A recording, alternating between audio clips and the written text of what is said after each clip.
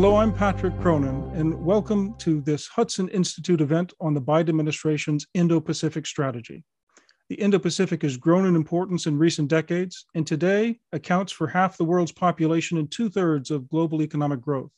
Since the end of the Cold War, U.S. administrations have been issuing regional strategy documents about the Indo-Pacific, as we now term it, and it's risen in prominence, especially since the Obama administration, in the Trump administration, and now with the Biden administration's release of a new vision for the Indo-Pacific. And we're delighted today to be joined by one of the key architects of that strategy, Edgard Kagan, Senior Director for East Asia and Oceania at the National Security Council. And we're honored to have with us as well a distinguished panel with U.S. retired Lieutenant General Dr. H.R. McMaster, former National Security Advisor, and here at Hudson, the Japan Chair.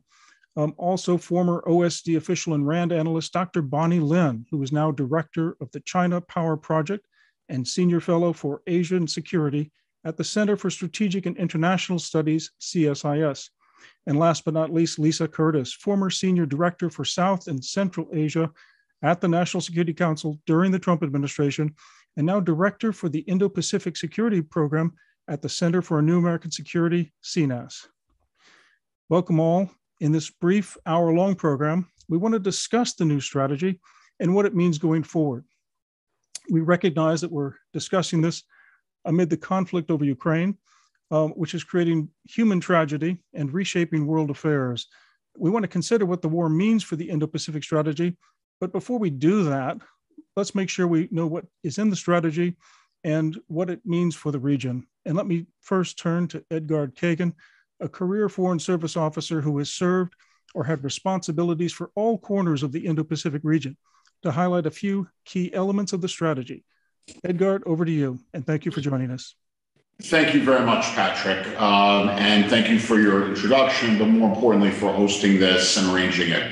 I think it's very timely, and it's also great to see former colleagues, and it's tremendous to see Lisa Curtis, who I had the great pleasure of working with very closely when I was serving in India. I'm used to actually doing exactly what she tells me when she tells me to do it. So it's a little intimidating. And then obviously, I used to get those things used to be passed from General McMaster through her. So it's great to see everyone here, and it's great to see Bonny. I think a number of things. I think first of all, you mentioned, and something we're very conscious of, there's a number of administrations. I mean, as a matter of fact, all the last 5 administrations have done some form of this. And I think as we worked on this, we were extremely conscious of the importance of identifying areas of continuity, as well as areas where the situation has changed. And I think the things that to us were very significant is that the U.S. is an Indo-Pacific nation, and we have long been engaged in the region. I think it was very important from our standpoint to affirmatively lay out what is our vision for the region that we've so long been part of. But it was also important to identify what has changed. And I think that we all have to acknowledge that there's some very significant changes in the region. The strategic situation in the region has changed as a function of a variety of things. I mean, one is greater prosperity and greater strength in the region. Also, obviously, the rise of China and China's behavior, the pressures caused by the pandemic, and the sense that, frankly, this is not going to be the last time that we have a pandemic, and that we need to, as we try and deal with this one, we also need to prepare for the next one, and the tremendous challenges caused by climate change.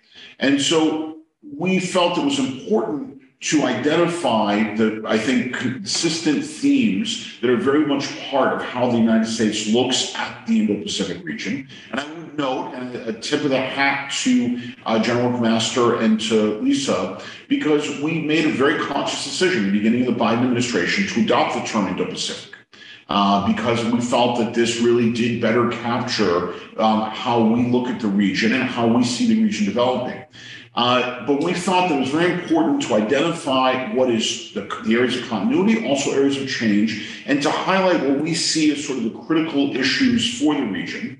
And I think that we have sort of 5 pillars, which I think you would are pretty consistent, with the possible exception of climate change, pretty consistent across the policies that you've seen for previous administration. I mean, you can argue about how they're racked and stacked, but the reality is that there's tremendous continuity in those areas. I think that where we see difference, certainly where I see difference, is the recognition that our greatest asset is our network of alliances and partnerships, and that the changes in the strategic situation in the region make very clear that in order to be effective, we need to work more closely with our allies and our partners, and we need to build on this. And that the sort of days in which we could operate without as much regard to bringing groups together and cooperating with our key allies and partners, those days are gone. And so I think that, one of the advantages, so when we were asked, like, why didn't you do this on day one or day two or day whatever the administration? I mean, part of the reason is that, I don't think a lot of administrations have managed to get something like this out in their first month or so, but also because we wanted to listen to what we heard in the region, and we wanted to build a bit of a track record. I think that what I would identify as one of the very consistent themes is the importance of affirmative U.S. engagement. That people do not want to hear, people across the region do not want to hear about what we're against. They want to hear about what we're for. And that this has been one of the historical strengths of how the United States has engaged in the region. That we have had a vision, we've worked to implement it, we've tried to work with others. I think that those are key themes for us. So just to very quickly, the 5 pillars are advanced freedom and openness, which we do believe is critical for the region, and something that establishes that the U.S. wants to work with our partners and our allies in the region, building collective capacity within and beyond the region, promoting shared prosperity, bolstering Indo-Pacific security, and building regional resilience. And for us, these things are very much part and parcel of what the U.S. has historically done. I think that what we see as the key things that we're trying to also do is to recognize that the strategic changes in the region require us to look at the region and our policy in different ways. And so you can see one of those is the Quad. And I would note that we just had this morning another leader-level virtual Quad meeting, which I think reflects the fact that the Quad, as it's evolving, and I want to give it a recognition of the fact that the Quad did not begin in this administration. This administration built on the very capable work and important progress that was done in the previous administration, and the idea of the Quad goes back to the George H.W. Bush administration. But the idea that the Quad is evolving into a mechanism that isn't just about delivering public goods for the region, but also is a mechanism that leaders use to coordinate in response to events and emerging situations, as well as to make sure that we remain coordinated in our approach to how we work in the Indo-Pacific. But also you've seen AUKUS, which I think is a response to our recognition that we need to address some of the strategic challenges and restore some level of deterrence in the region. And that we've also seen a real effort on our part to step up the relationship with ASEAN. And you saw Secretary Blinken, I would note, where he rolled out the Indo-Pacific Strategy in Fiji at a meeting of the Pacific Islands Forum. And so recognition that we also need to be working with our friends and partners in the Pacific. And then obviously, I think there's an emphasis on strengthening the relationship with India and making sure that when we think of the Indo-Pacific, we really are focused on the Indo, not just the Pacific. The last thing I would note is that the other thing that we're doing, and I recognize that it's coming a little bit more slowly than some would like, is rolling out an affirmative economic agenda to engage with the region, which reflects both what we heard and what we've laid out here, but also reflects the recognition that this is part of having an affirmative vision for the region. So look, I don't want to bore everyone, and you've got much smarter people than me to hear from, but I think that those at least gives you some of the sense of how we looked at this and what we see is really critical in terms of building on what has happened, recognizing the changes, and making sure that we have a durable and, frankly, from our standpoint, bipartisan strategy going forward that builds on the fact that there is a very broad consensus in the United States that transcends the administration, that goes to Capitol Hill and elsewhere, on the importance of U.S. engagement. While there may be differences on exactly how that's done, our view is we wanted to build on as much of the agreement as possible so that we have something which addresses, I think, one of the real concerns in the region, which is the durability and sustainability of the U.S. role. So with that, let me pass it back to you, Patrick. No, Edgard, thank you so much. I mean, I think our competitors and adversaries overseas maybe do underestimate the extent to which we are in agreement and there's bipartisan support. But let me ask H.R. McMaster that very question and what he thinks about this strategy and how it is rooted in the past in his own experience. Well, Edgard, thanks for being with us and for that great summary. I just really applaud the effort to get the strategy out, which I know is not easy, and to coordinate across our own government, let alone with our friends and partners in the region. Hey, I see tremendous continuity with the approach that the Trump administration took, and Edgard, you led with obviously the importance of working, with partners and allies and in the region, and that was line of effort one, in the Indo-Pacific Strategy in the Trump administration as well, and of course, I think that really the main element of continuity is the recognition that the stakes are very high these days, especially because of the aggression of the Chinese Communist Party and its actions in the region, and I think that there's a tremendous opportunity to strengthen cooperation in the region, thanks to Xi Jinping. I mean, I think we should maybe send him flowers and a box of chocolates, and because I think what he's done is he's shown who are our allies and partners in the region who are oftentimes reluctant to take a firm stance on China, and often then communicate to us, hey, don't make us choose, please. Don't make us choose between Washington and Beijing. I think increasingly they're recognizing, hey, it's not a choice between Washington and Beijing that they face. It's a choice between sovereignty and servitude. And I think the positive aspect of the strategy that you highlighted, Edgard, is also immensely important. That's why we had the free and open Indo-Pacific language, right? Because it stands in implicit, but stark contrast with the authoritarian mercantilist model that China is promoting across the region. So I applaud you for it. I think that there are many more continuities than there are any differences, certainly between the Trump administration approach and your approach. And heck, it ought to be that way in foreign policy, shouldn't it? Right? So I think it's a really positive sign for also our ability to implement kind of a sustainable, long-term approach to these long-term problems and challenges and opportunities that we're facing. H.R., thanks so much. I want to turn to Bonny and just get a sense of how she thinks China's responding to this and how China's characterizing this report. And I'll just read one sentence in this critical paragraph 5 of this fairly concise strategy document. The PRC is combining its economic, diplomatic, military, and technological might as it pursues a sphere of influence in the Indo-Pacific and seeks to become the world's most influential power. I think I read that in the Trump administration's national security strategy. So I know there's a lot of continuity there. But Bonny, seriously, how do you think this characterization of China fits right now with especially Beijing's confidence and appearance of its rise on the stage here? Well, thank you, Patrick. I'm really delighted to be here. And building on what General McMaster said, I really think the strategy is excellent. It's clear. It's also a pragmatic document. So Patrick, you read that portion about its characterization of China. What also stood out to me in the strategy was a line that basically underlines the core of the strategy. And the core of the strategy is not to change China, right? But it's to shape the strategic environment in which China operates in. And I think that's a very pragmatic and realistic assessment.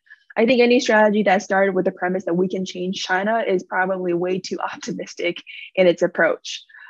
In terms of how I look at the strategy generally, as well as how it's being received in China.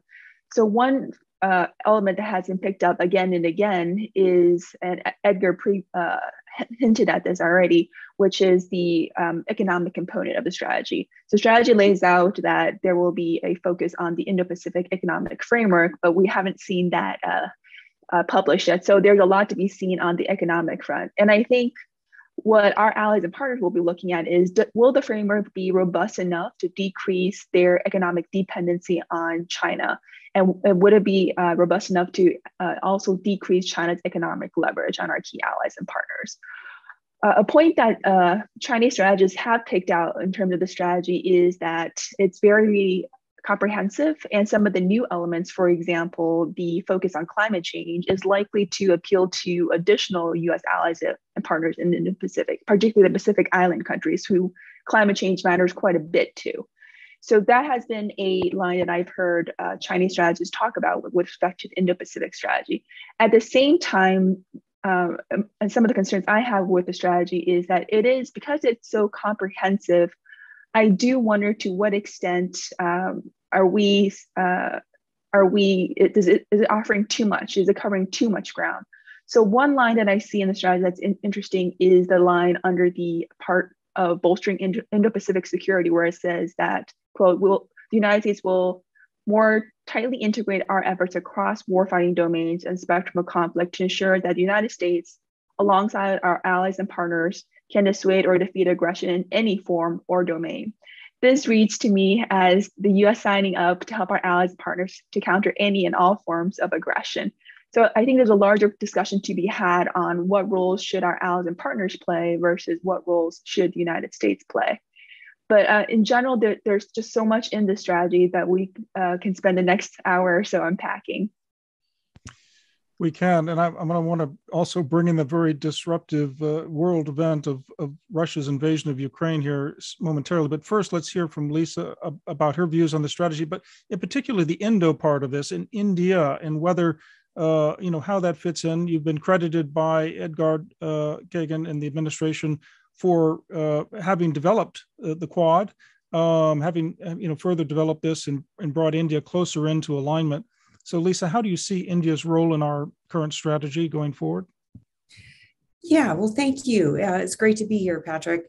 I think that the overall strategy, I think General McMaster was correct that there's a lot of similarities in the overall themes and thrust of the strategy. I would say that the Biden Indo-Pacific strategy probably is a natural progression of the strategic framework that the Trump administration had laid out. Let's remember it was written 4 years ago.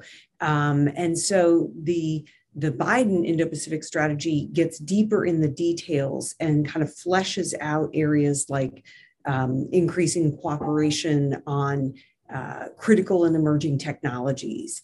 And of course, deepens the discussion on the Quad. And as you said, the Quad was revived by the Trump administration in the fall of 2017.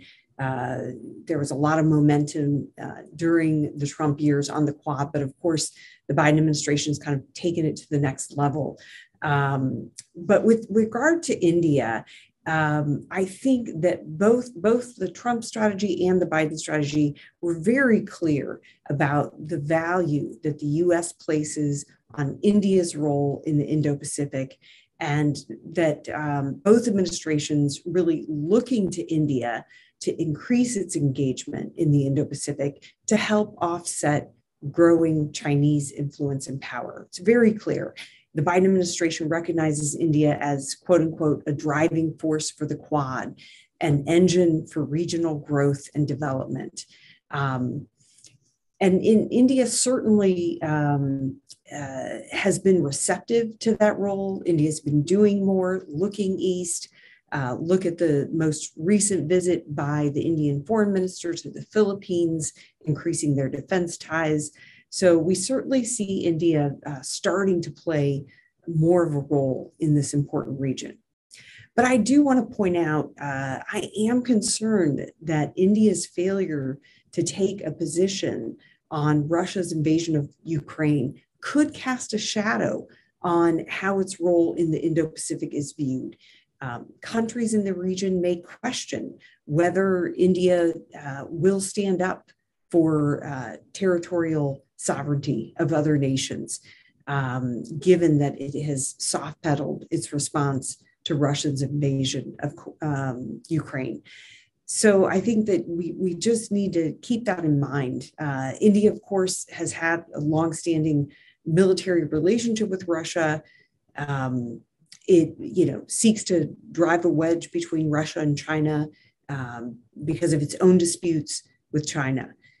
But I think if India is hoping that by supporting Russia that it will sort of get a reprieve from China on its own borders, I think it may be mistaken, because Russia's only going to grow more dependent on China as the Western sanctions bear down on its economy. And so, Moscow is not going to be able to dictate the terms of that partnership. So I do think that this has put a bit of a concern, a bit of a shadow on India's role in the Indo-Pacific. Yes, and maybe we saw that in Melbourne when Secretary Blinken was there, Edgard, because the Quad foreign ministers were meeting, and it was then that the Indian minister was kind of reluctant to talk about the Quad dealing with Russia and Russian aggression, but wanted to keep it positive, what the Quad stood for. So while I don't want to turn away from the Indo-Pacific strategy, I would like this round of questions maybe to focus a bit on how Ukraine and Russia's aggression has changed that, or what it means for the Indo-Pacific strategy. And on the positive side there, Edgard, as we turn to you, it's very clear that other U.S. allies in the region have been at the forefront. Japan, in particular, I think has surprised a lot of people by signing on to international sanctions, just as our European allies have brought on, thanks to U.S. leadership in part, neutral countries, providing assistance and arms and support for sanctions. So there's been tremendous international support. Yet, as Lisa mentions, our big democracy friend in India has been disappointingly slow to take up this call. But Edgard, how has, in your mind, what is the chief implication of Russia's aggression against Ukraine for the Indo-Pacific strategy from your perspective? Look, thank you, and thanks very much for the comments. Try not to let the rare praise go to our heads. I think that a couple of things. I think first of all, it should be noted, we released this strategy on the eve of the Russian invasion of Ukraine. And at a time when there was tremendous focus on Ukraine. And I think that one of the real questions that exists in the region is essentially, can we sustain focus on the region in the face of challenges elsewhere? And to some degree, this was an issue for the Obama administration when they did the pivot/rebalance to Asia. This was also an issue for the Trump administration. I think it's very clear that there's been a recognition in the United States of the importance of the region for some time. The problem, as is always the case, is sustaining the engagement, sustaining the focus, and I think that there are questions on it. So ultimately, we could say whatever we want now, but I think what people will judge us on is what we do. I think the first thing is that we did get this strategy out. Secretary Blinken did travel to Australia for a meeting with the Quad, and then Fiji for a meeting with the Pacific Islands Forum. He was the first U.S. Secretary of State to go to Fiji in 36 years. We've got to go back to George Shultz the last time we did this. And I think that's not insignificant at a time when everyone knows the pressures that are placed on the senior officials in the administration. At that time, to go there, I think sent a strong signal. And then he went to Hawaii to meet for a more traditional thing of doing a trilateral with the Koreans and the Japanese. I think that's been noticed. And the fact that we did the Quad leaders call a virtual meeting today, I think is a reflection of the fact that we recognize the need to do exactly what you said, which is that one of the real changes in the region, something that I think is different from the Obama administration and the Trump administration, is there's much more interest in Europe, in the Indo-Pacific. One of the things that's a feature of the Indo-Pacific strategy that the Biden administration released is focusing on how we work with others, with outside partners, to coordinate our approaches to the Indo-Pacific. And I think that's something that's very important. But as you also said, and it's not just Japan, I mean, the ROK, Australia, New Zealand, Singapore have joined up on sanctions. They've issued statements. The number of them are committing humanitarian assistance. Australia is sending lethal assistance. I mean, these are very, very significant developments that reflect, I think, the idea that the traditional division between this is Europe, this is Asia or Indo-Pacific, and maybe there's a little bit of interaction between the two. That's gone. And I think what we're seeing is the fact that our relationships and our alliances and partnerships in the Indo-Pacific are actually materially significant to a crisis in Europe. Right now, I think that sends a powerful message because, the Europeans themselves are obviously aware of this. And at the same time, I think that what we're seeing is a recognition that the rules that people may have assumed still apply don't. And that sends a very powerful message in the region. And I think that we're seeing China is uncomfortable with the position that it's taken. There is obviously a huge difference between saying we always support sovereignty and territorial integrity, except maybe in this case. And I think that that's something that has an impact. And look, my prediction is you're not going to see a lot of countries in the region cutting their defense budgets in the coming year. I would also note that just with regard to the point about India, I think it's a very real point. But, and Lisa knows this painfully well, it took us a long time before we got a joint statement. As a matter of fact, from the Quad, the foreign ministers meeting in Melbourne last month, that was the first joint statement from a foreign ministers meeting. It was the third meeting of the foreign ministers, the second in person or second standalone meeting. I guess there was also a virtual meeting. So the fourth meeting, third in person, second standalone, but the first one, the joint statement. We've now had 3 joint statements out of leaders' meetings of the Quad. And, I leave it to Lisa and others, General McMaster, others who've been involved with this.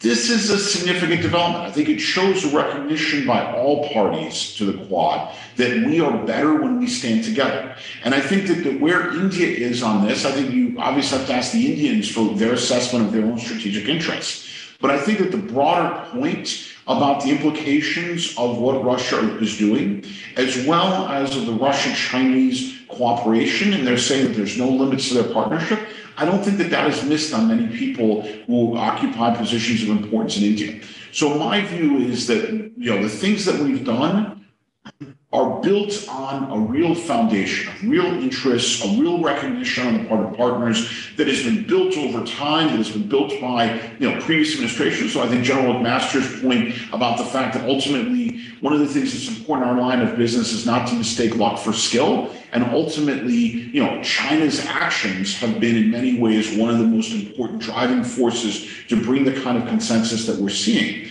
But the key thing to me is finding ways in which we can keep working together, finding ways in which we can keep delivering on an affirmative vision that addresses real concerns that countries in the region have in a way that is respectful, that makes clear that we respect their sovereignty, their right to choose, territorial integrity, and that we are looking to work as partners and as allies, not impose ourselves and not try and push them into areas that they don't want to go. And look, we are very clear. We are not asking countries to choose. On the other hand, we want to make sure that countries have a choice. And that very much reflects what we have heard consistently from virtually every single country in the region, that they don't want to be forced to choose, but they want a choice. They welcome U.S. engagement, want to see more of it. They want to see it be bipartisan. They want to see what we can do together because they are concerned about the sustainability.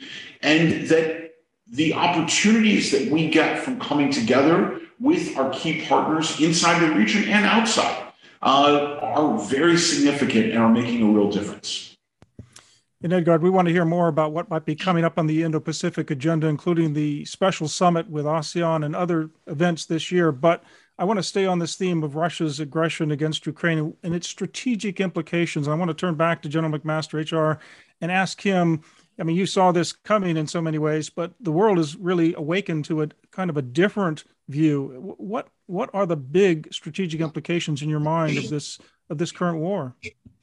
Well, I think number one, we can't just focus on one problem at a time. And I think it's really been our tendency to try to compartmentalize the competition with Russia and the competition with China, the competition with Iran, the competition with North Korea, or the competition with jihadist terrorist organizations. We have to recognize that our adversaries will act, if not in concert, but at least in a way that allows them to take advantage of a crisis in one area to advance their interests in another. These two authoritarian regimes, revisionist powers on the Eurasian landmass, are cooperating with one another. They are de facto allies. As much as we want to drive a wedge between them, and as much as we can maybe be encouraged by Chinese disinformation to portray themselves as peacemakers, China is part of the problem that we're seeing in Ukraine. And we saw that with the joint statement, the 5,000 word statement that was issued between Putin and Xi Jinping. You know, they're dear, the dear friends, and is saying there are no limits to their cooperation and so forth. That was clearly a precursor to the invasion of Ukraine, as well as the phone call, you know, between Xi Jinping and Putin on the eve of the invasion. And so I think we have to recognize that our competition across the Indo-Pacific is not just in that geographic region. And obviously, developments and aspects of national security and foreign policy competitions that occur outside the Indo-Pacific affect that region and affect the competition with China. And I think, just for an example, we ought to be able to, and I think everybody can see it, there's a direct line between, I think, the surrender to a jihadist terrorist organization and the humiliating retreat from Afghanistan to the invasion of Ukraine and to other various forms of aggression of the Chinese Communist Party. I believe that because of that humiliating withdrawal and surrender in Afghanistan, Xi Jinping and Putin concluded that our will to confront them was just about zero. And so if you look at deterrence as capability times will, they assumed that it was zero. And they were basing that on, I think, also the traumas that we've seen in our own society, vitriolic partisanship in our society, the divisiveness that is apparent to outsiders who look at us, but also divisions in our alliances and differences between us and our European allies. And I think Putin thought that he was going to get out of this invasion division in our own country, division with our allies. Hey, the good news is what he got was unity, I think. And I think we ought to credit the Biden administration for this. And what we need to do now is portray greater strength and to recognize that our policies and actions in other areas affect this competition. I'll give you just one other example. Why did the Emiratis, why did they not vote in our favor or against Russia as a rotating member of the Security Council? The reason is our supplication to the Iranians, you know, and their concerns that we will not designate the Houthis, who are firing missiles into their territory, as a terrorist organization. So I think our profession of desire to withdraw from the Middle East, for example, doesn't help us in the competition in the Indo-Pacific, because, of course, it creates opportunities for Russia and I think especially for China to fill that vacuum. So I think what we need is a sustained, rational approach that goes far beyond the Indo-Pacific and recognizes the connections between these competitions. And so I hope that that's what we have. I think there are some of those who have been arguing, hey, you know, why are we worried about Russia? You know, let's get out of let's pivot, you know, out of the Middle East or out of South Asia, because that'll really help us in the competition with China. Actually, it's the worst thing that we could do. Excellent, HR. Bonny, I want to turn back to you and ask a little bit about your thinking about China's calculus here and Xi Jinping's calculus, maybe both that now ill-fated for February joint statement with Vladimir Putin talking about the no limits entente. You know, what was he thinking? And what is he thinking now in particular? That's really the question that people want to ask. There was one editorial headline put it, you know, what did Xi know and you know, and when did he know it? But I'm still more interested in where will Xi go from here, because he obviously wants it always. He doesn't want to jettison his strategic partner, but he doesn't want to upset his economic and political interests if he can help it. But he can't really have it both ways. So where's China going to go on this? Thank you, Patrick. A lot of really tough questions. Let me just comment a little bit. So on the February 4th statement, there was a line about no limits. But what we saw after Russia invaded Ukraine was, starting on February 28th, the Chinese Foreign Ministry again began to recycle some of the limits that were previously on the China-Russia relationship. So in the February 28th Chinese Foreign Ministry spokesperson statement, again, we saw China recycling the phrase no alliance, no conflict, and no targeting of any third country as a characterization of the China-Russia relationship. That phrase was dropped for quite some time after the February 4th meeting between Xi and Putin, but is now re-entering again Chinese official discourse. So I see this as a sign that China is wary of what's happening in Ukraine, but and China is trying to put some distance between where it is now and what Russia is doing. We also saw that China, with respect to talking about Russian activities in Ukraine, is now characterizing as a conflict, whereas before China was characterizing it as a special military operation, more or less reiterating Russian talking points. But I think, these are still only small changes on China's end.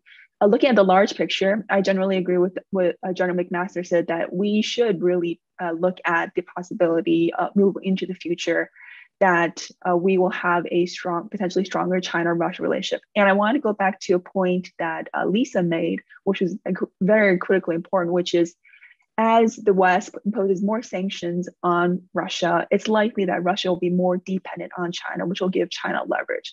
So how does China think about its future with Russia as well as its relationship with the United States? So when I look at the China-Russia relationship, it's not guaranteed, for example, that the relationship will strengthen. It's possible that, for example, if Putin continues to escalate the conflict in Ukraine and the sanctions and other retaliation has a significant impact on the Russian economy, that China could come to view Russia as a significant more liability than an asset. So I don't think that relationship is predestined to necessarily always strengthen. It really depends on how Russia responds. On the flip side, part of China's calculus is also its relationship with the United States. And what we're seeing earlier this year is an assessment by China that the U.S.-China relationship is venturing into more negative territory. We saw a statement from Wang Yi earlier this week, which is on the 50th anniversary of the Shanghai Communique, which he said, quote, "The China-U.S. relationship is facing daunting challenges rarely seen since the establishment of diplomatic ties." And he also warned in that speech that since the door of China-U.S. relations has been open, it should not be closed again.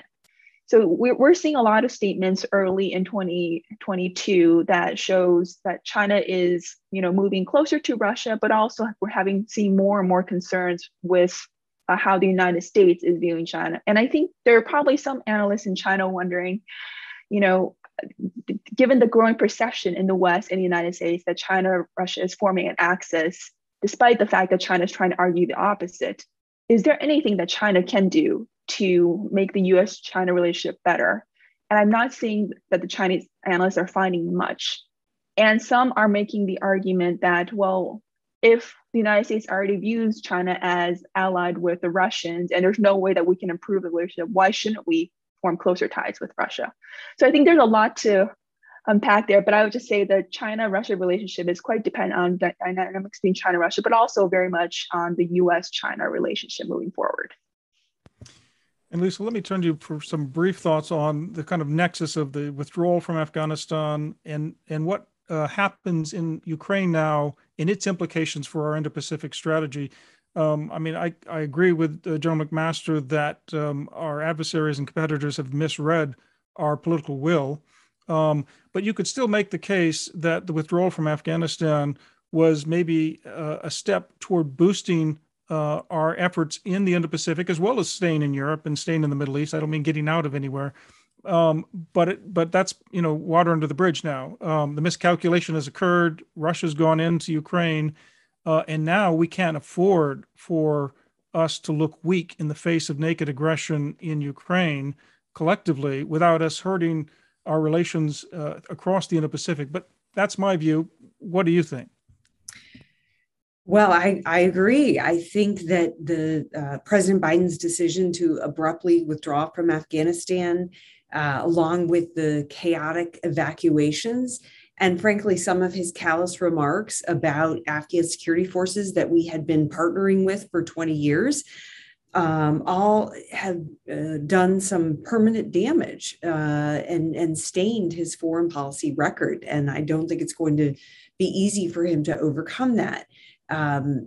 President Biden seems to want to completely close the book on Afghanistan, but the growing humanitarian crisis, the fact that the Taliban is not upholding women's and girls' rights, I think will compel the United States to have to remain engaged in some way, even if we don't have troops on the ground. And I think General McMaster spelled out the global impact of the U.S. withdrawal quite well. The U.S. looked weak, incompetent, and unreliable. And, we may never know if there was a 1-for-1, but I think a lot of people are assuming that this played into Putin's calculations for his invasion of Ukraine. So I think that in terms of the U.S.'s global reputation, the damage has been done. Now, the Biden administration has done some positive things since the withdrawal. Continuing to send humanitarian assistance to Afghanistan is absolutely necessary. Finding ways to get that assistance to the people in need, without having it bolster the Taliban has been something that I think the administration is working hard on. The fact that they've appointed a special envoy for Afghan women, girls, and human rights is important. Somebody to continue to advocate and hold the Taliban accountable on upholding rights of women and girls.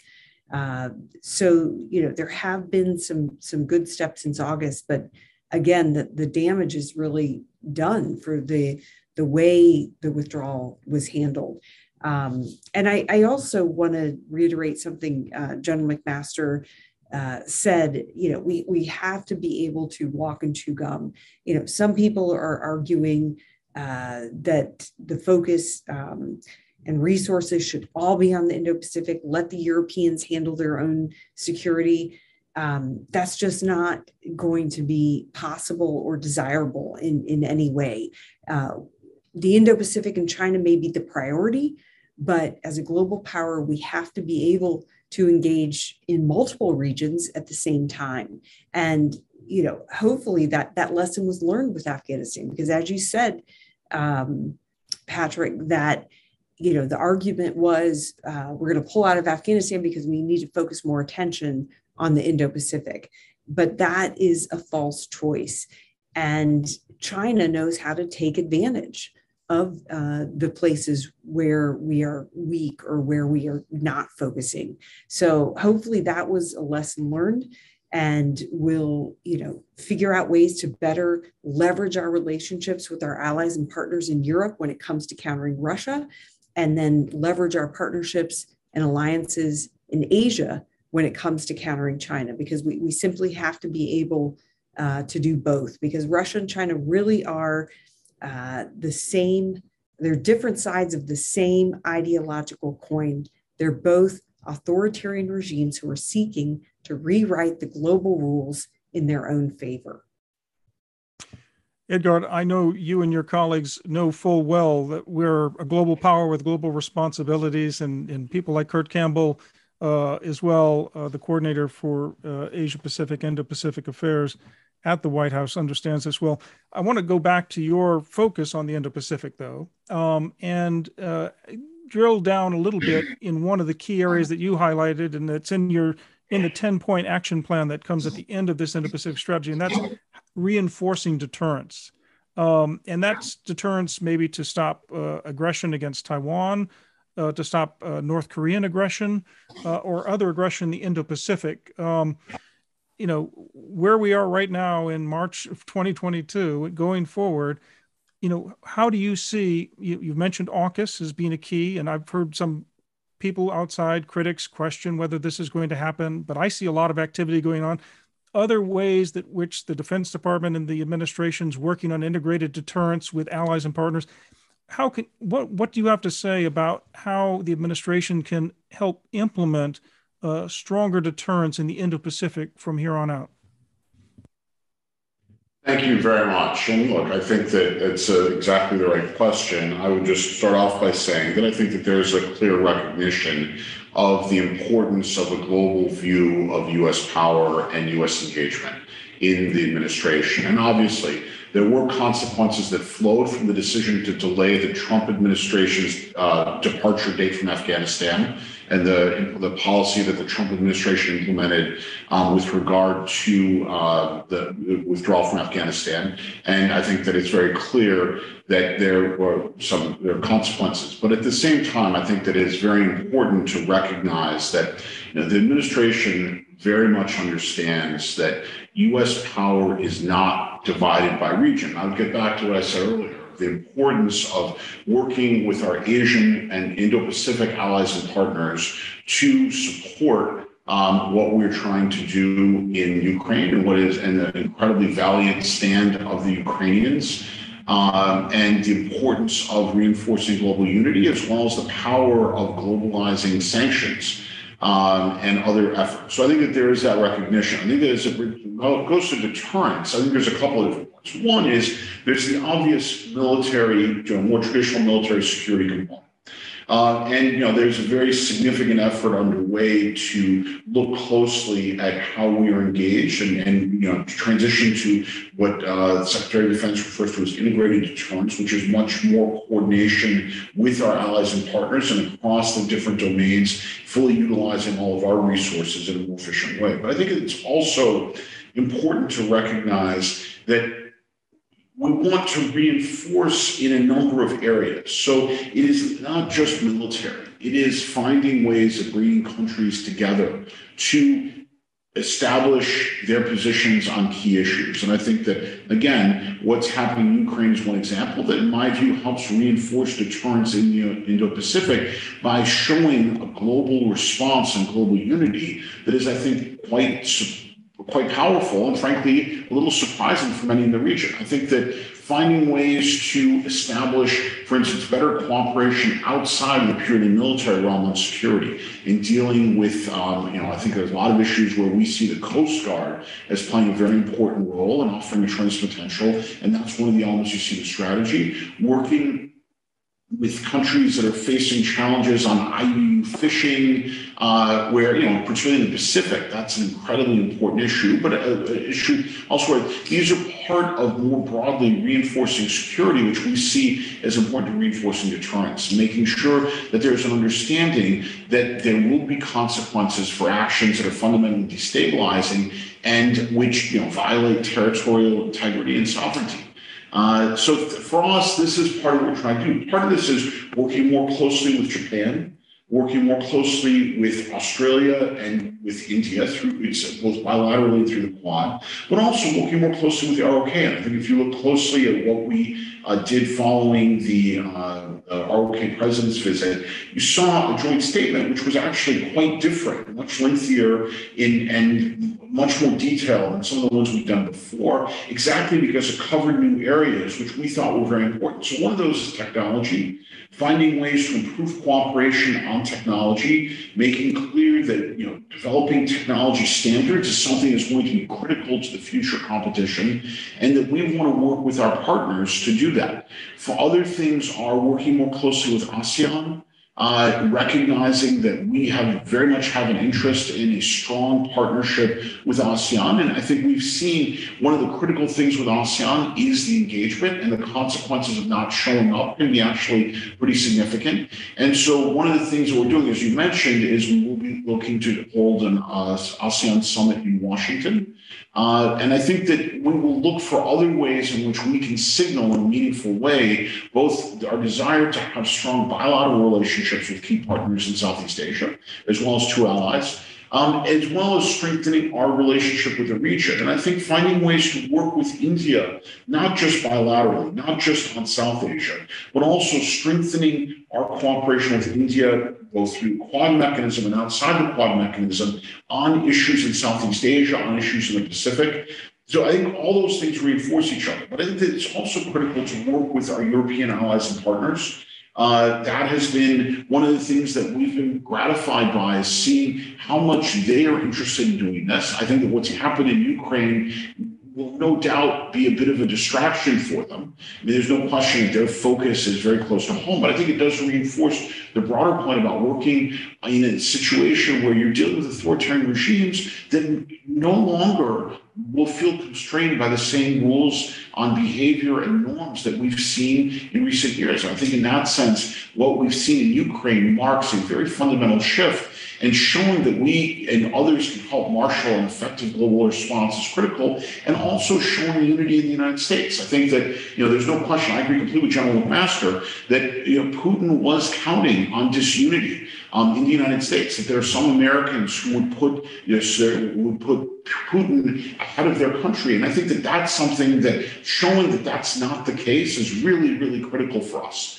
And that's something that also reassures our Indo-Pacific partners that when they look at the unity that they're seeing inside the United States, they're seeing outside the United States. I think that helps strengthen the case for deterrence. And ultimately, for deterrence to be most effective, we want there to be capability, but we also, as General McMaster said, we want there to be confidence in the will. And I think that what people are seeing is that there is a will to defend an international order that has brought tremendous benefits for many countries, and that is very much part and parcel of the Indo-Pacific strategy that the administration has rolled out to try and help marshal that in a way that is most effective to reinforce the determination of countries to stand up to defend that order. And one of the things that we've made clear is that this is about partnership. It's about alliances. The traditional sort of hub and spoke model is no longer as valid. We're looking for partnerships that cross between countries and regions in ways that we haven't done before. And we think that those steps that have been taken so far, building on what previous administrations have done, are very important, but that there's tremendous potential to do more. And that potential is reinforced by Ukraine and also the China-Russia partnership. Terrific. I wonder if we can turn back to HR and talk a bit about Japan, Korea, our key allies in Northeast Asia. We think about Japan's frontline role here on the East China Sea, thinking about the North Korea threat, thinking about Taiwan contingencies, and also South Korea having to stare down a growing arsenal there in North Korea and a critical election coming up in a few days.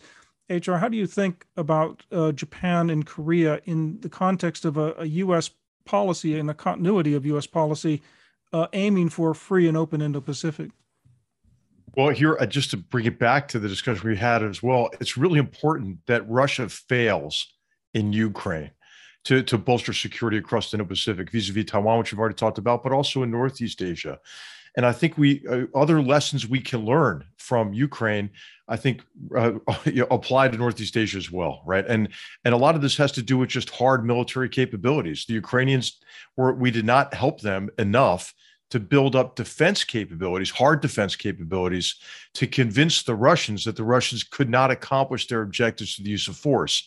And Edgard, hey, I'm all for the Coast Guard operating in the Indo-Pacific, but don't bring a knife to a gunfight. And I think what we're learning as well is that we need much greater investment in defense, in capacity and capability across our armed forces. And again, I think it goes back to the lesson we talked about already, which we can't look at these theaters or potential theaters in isolation from one another again, right? Because of the degree to which we can see simultaneity of crises potentially happening. And the other from Ukraine, other than that Russia was able to turn the Black Sea into a Russian lake, essentially, as part of the isolation and the need to have military capabilities to deny control of airspace and how critical that is in Northeast Asia. But how about from an energy security perspective and the economic dimension of the competition across the Indo-Pacific and in Northeast Asia in particular, really giving Russia coercive power over Germany's economy, Europe's economy, was a big mistake. So now we need an energy policy, and that's tied to a climate and a CO2 policy that is a real policy that makes sense, instead of these non-solutions we keep putting forward that deny, for example, investment in infrastructure essential for cheap natural gas to be available to get off of coal, and an emphasis on other sources of energy, such as next generation nuclear and so forth. So I do think some of the strategic lessons from Ukraine apply to Northeast Asia as well. And then, of course, I'm really glad to see the administration working on the relationship between Japan and South Korea as part of the effort to make sure that any provocation by the North should be seen as driving us closer together. And then I think what else we learn from Ukraine that relates to North Korea is, hey, China's not going to help us on North Korea. Let's just forget it, right? I mean, this is the way that China is now portraying itself as a peacemaker, like calling on all sides on Ukraine after they essentially, after Xi Jinping essentially told Putin, hey, I'll do anything that I can to support you. So I do think that there are some big lessons from Ukraine that we're learning that apply to security in the Indo-Pacific and in Northeast Asia in particular. And those are in the areas of defense, improving SDF, South Korean and U.S. defense, real hard defense capabilities to convince China, Russia, and North Korea they can't accomplish objectives in that region for the use of force. And very important, I think, energy security and economic lessons. And in fact, we are overexposed to dependence on China for critical supply chains. And what we don't want to do is create the kind of energy dependence on China associated with renewables and battery manufacturing and rare earths and magnet manufacturing that Germany had on Russia. So there's a lot of work to do in those areas in terms of long-term security and defense capabilities. I think we're just underinvested in defense in the United States, and I think hopefully Ukraine was a wake-up call for that as well. Well, let's turn to Bonny and ask whether Taiwan is ready for sort of stepped up pressure against it, and can it deter China going forward? They've had some very senior visitors, former Secretary of State, a high-level bipartisan delegation in Taiwan this week. President Tsai Ing-wen saying Taiwan is committed to defense, but is it fully committed? Is it spending enough? And what else can we provide to Taiwan? How do you view the deterrence issue across the Taiwan Strait, Bonny? Sure. So I think the problems that Taiwan had, or the threats that Taiwan had, were already there and growing prior to the Russian invasion of Ukraine. And what I'm not sure is what additional impact the Ukraine conflict had, because as I look at how the Russia has advanced in Ukraine, or in some cases the difficulty Russia has faced in Ukraine, hopefully there are some lessons learned that China takes from Ukraine that actually discourages it from thinking that invading Taiwan will be easy. So we had talked about the international unity and support to Ukraine, right? Hopefully China sees that in the context of thinking about any Taiwan invasion. I think it's also important to point out that we're seeing reports about Russia suffering logistics challenges. We're seeing reports about the morale among the Russian military. And when you think about a Russian invasion of Ukraine versus a Chinese amphibious invasion of Taiwan, the invasion of Taiwan is just much more difficult given the Taiwan Strait and the geography. So if there are any lessons learned China should take about Russia's invasion of Ukraine, is that it will be much more harder for China for Taiwan. And in terms of the PLA capabilities, the PLA does not have nearly as much military experience as the Russian military. So the PLA should, one of the takeaways from Ukraine should be for the PLA to think twice about invasion of Taiwan. But having said that, I think there's still a lot that the Taiwan people could learn from Ukraine in terms of civil defense, in terms of stepping up and what they can do domestically for their capabilities. I think the United States is already doing quite a bit, not only bilaterally with Taiwan, but also with some of our key allies and partners like Japan, but also increasingly thinking about what Australia could do, what UK could do, what other like-minded countries can do. But at the end of the day, I think the Taiwan people need to do more, and they should be learning from the significant resistance that Ukrainian people are posing for Russia. Lisa, I know you're going to be heading to the Philippines here shortly, and you've got a big bipartisan study that's underway. You can't anticipate that trip, but they've got a critical election coming in the Philippines. You're thinking about our key ally in Southeast Asia, the South China Sea. It's been quiet relative to what we're seeing now in Ukraine and the concern about Taiwan. But how are you looking at the U.S. policy commitment to Southeast Asia? And then I'm going to go back to Edgard and hopefully get a reaction from him again about both the economic component of that, the Indo-Pacific Economic Framework, as well as just a reassurance on our commitment to deterrence throughout the Indo-Pacific. But first, to you, Lisa. Yeah, so building on existing security arrangements that we have in the region should be part of our long-term strategy for competing with China, for promoting stability and deterrence in the Indo-Pacific. And one of our longest standing alliances is with the Philippines. In fact, just last August, we marked the 70th anniversary of our Mutual Defense Treaty, signed in 1951.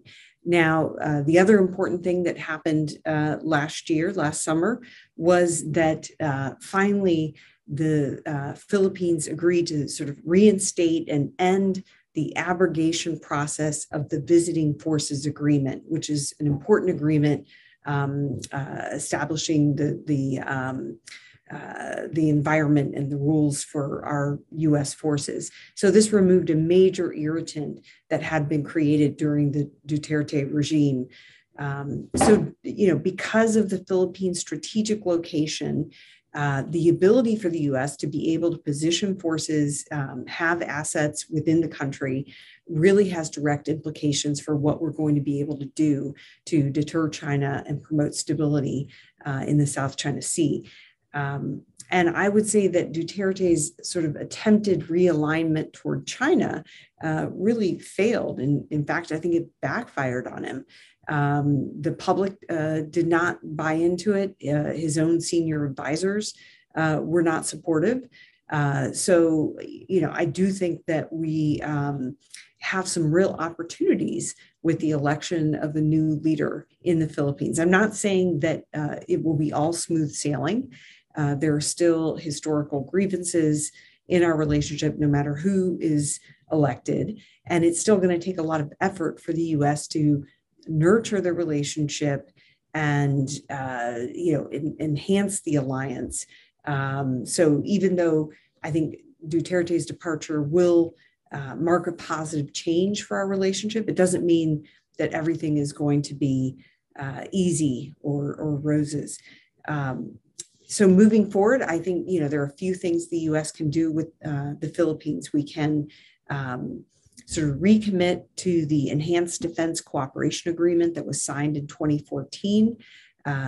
This agreement allows for increased rotational presence of the U.S. military ships and aircraft, allows for pre-positioning of defense supplies. So this is something that we should be expanding and building upon. And there have also been some calls for the U.S. to be more explicit in how we view the Philippines' claims in Scarborough Shoal, similar to the primacy that we have given Japan's claims in the Senkaku. So I think there are many things we can do to nurture that security partnership with the Philippines that will pay off in terms of our overall strategy in the Indo-Pacific. Excellent. We're running down on time here, Edgard. I want to go back to you, and I think again, just on Southeast Asia, you've served in KL, for instance, not long ago. I remember seeing you in the embassy in Malaysia. But the Indo-Pacific economic framework that you've alluded to in the beginning, that we've talked about, and that Bonny mentioned, has not yet been detailed. It's still being essentially negotiated. What can you say to reassure the region that the United States is going to continue to put muscle behind not only defense and deterrence, which I agree with on HR, we have to show toughness and strength right now, but that includes beating Putin. But how do we show that we're committed to the economic future of Southeast Asia, the Pacific Islands, the whole Indo-Pacific region? How do we do this? And it's so difficult, and it's in the hands of lots of people, including USTR and many other officials in commerce who have to negotiate this. But what can you say that's reassuring about our economic posture here in early 2022? So a couple of things. I think one, I just want to piggyback on what Lisa said, just to emphasize the importance of the relationship with the Philippines, the progress that has been made. And I think, again, this is really as much a function of China and its behavior as anything else. And I think a recognition on the part of the government of the challenges of dealing with China, as well as the importance and broad popular support for the alliance with the United States. So I think that's going to be very important. I think that's, we're looking at three very important elections coming up that I don't think will completely change the landscape, because I think that regardless of who wins in Korea, regardless of who wins in Australia, regardless of who wins in the Philippines, I think that there's very broad support for strong relationships with the U.S. But I think we also have to acknowledge that these are three very important allies, and that there's change that will be happening in the period of about 3 months. So that's going to be something that I think we need to watch. I think we're in a relatively good position because there is such broad support for the relationship with the United States and broad support for an affirmative vision of how to engage with the region to defend their interests. But, there will be change.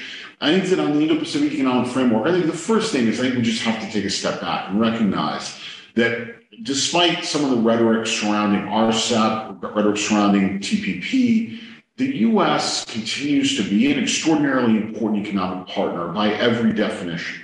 So often there's a focus on good trade in goods, and obviously China's risen dramatically in importance as a trade partner for virtually every country in the region.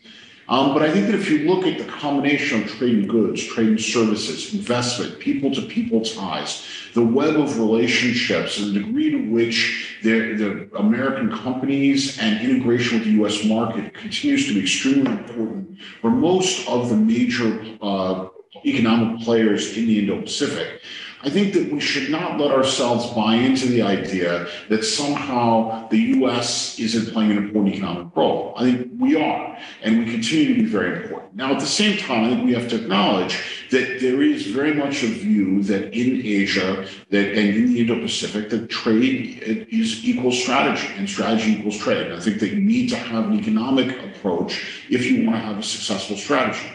We recognize that. We're working on it. I think the key elements will be this, that this will be something that will build on the desire for countries in the region to see an affirmative U.S. economic role.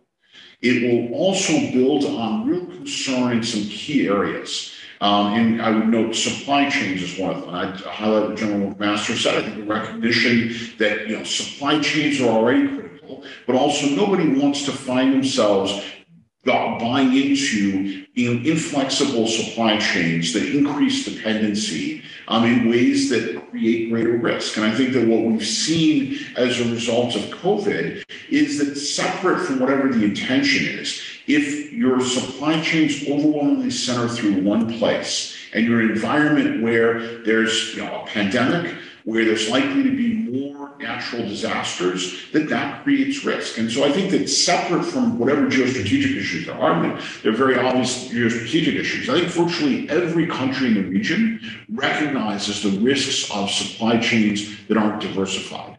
And I think that also what we've seen is every major country in the region wants to be part of a supply chain conversation with the United States. So I accompanied the vice president to Singapore and Vietnam. I accompanied Secretary Raimondo to Singapore and Malaysia. We have had extensive discussions in Japan and Korea, with Australia and New Zealand, with Thailand, with the Philippines. The one overarching theme is everybody wants to make sure that they are positioned to have serious supply chain discussions with the United States.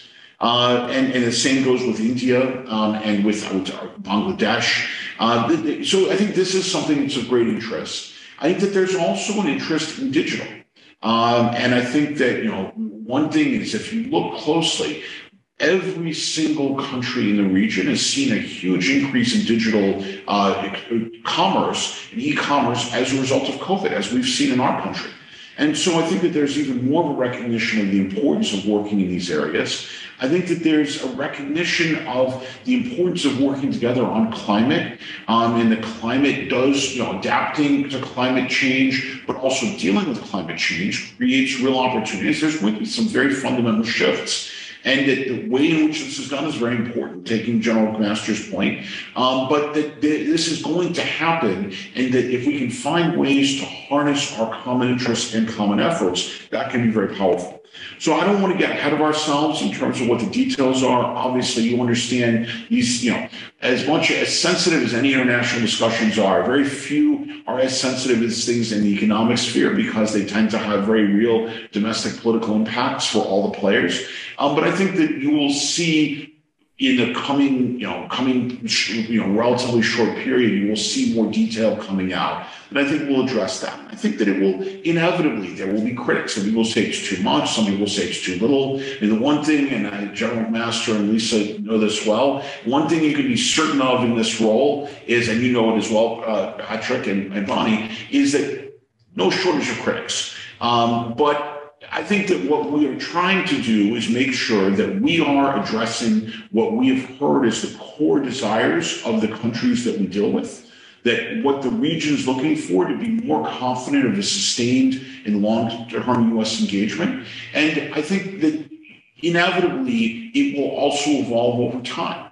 And so I feel very confident. I think when you look at our strengths, they are quite significant. Yes, in relative terms, China is playing a much bigger role, but and the way in which they're doing it is very different, and I think very worrying to many countries. But I think the strengths of the U.S. and our allies and our partners are still extraordinary, and I think that when we see them come together for something that is like Ukraine, that sends a very powerful signal. And so I remain very optimistic about where the United States is going in the region. I remain very optimistic about our ability to engage successfully. I remain very optimistic about our ability to build, maintain, and sustain bipartisan support, and make sure that we're working very closely with Congress as we do this, that there's coordination between different parts of our government, and it will never be perfect. And I'm the first to admit that. And we will always be surprised by things that pop up. But I do believe that we are building on what previous administrations have done to really move in the direction that reflects the importance of the Indo-Pacific, the fact that it is linked to other areas and that we can't compartmentalize completely, and that together we are stronger. And I think that is reassuring to every country, or virtually every country. I would say, we've been criticized by the Chinese, who said that the Global Times said the Indo-Pacific strategy was crafty. And the North Koreans probably not big fans either, but I would say that in general, countries have welcomed this because they realize this is a sign of U.S. engagement and an affirmative U.S. engagement. Now the challenge is, can we follow through? And to do that, we need the support of the people on this call. We need people calling us out when we're not doing as good a job as we should, but we also need people working together to maintain the support that we have, make the case for why this matters, and that we are really stronger when we're working together. So with that, I hate to do this. I'm going to have to run. I think it's probably safer. Everyone can trash me and trash the administration even more easily once I leave. But I really want to thank you, Patrick. And I want to thank the panelists. It's so great to see you. And, to say this has been a great discussion, and look forward to more of these, and that you are our partners as we work to implement this strategy. And we really look forward to your feedback and your guidance. Thank you. Right. I just want to thank you so much for your time, for your insights, for the entire team over there that you're working with inside the NSC and across the administration. I know how difficult this is, and and you're absolutely right. The confidence is exuding. Follow through is all critical. You're getting constructive advice and constructive criticism here and elsewhere. But we're all on the same team on this strategy. So good luck to you. Thank you again. Absolutely. We're all rooting for you. And thanks again, Edgard. And great job on getting the strategy out. And thanks for everything you're doing. Thank you very much. Thank you. I think we're going to end it right there. Thank you so much, all.